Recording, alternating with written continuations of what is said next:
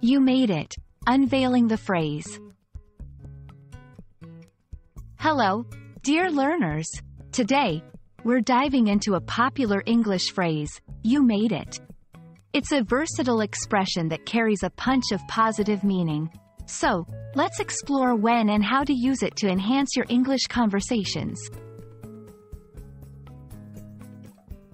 When someone exclaims, you made it, they're not talking about crafting something with your hands.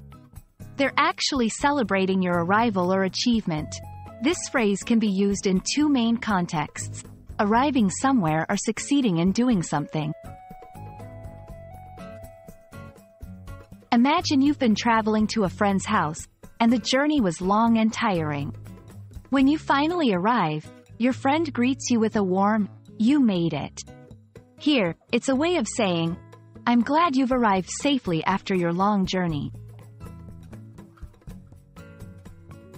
Now, let's say you've been working on a difficult project or striving to meet a challenging goal. When you reach your target, someone might say, you made it, as a way of acknowledging your hard work and celebrating your success. While we're avoiding phonetic transcriptions, remember that in English, intonation can change the meaning. For you made it, the stress typically falls on the word made. It's often said with a rising intonation at the end, especially when celebrating an arrival.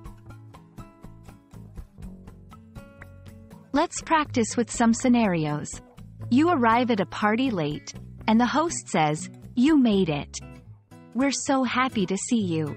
After passing a difficult exam, your teacher smiles and says, you made it. Congratulations! You made it is a small phrase with a big heart. It's a way to express happiness for someone's presence or achievements.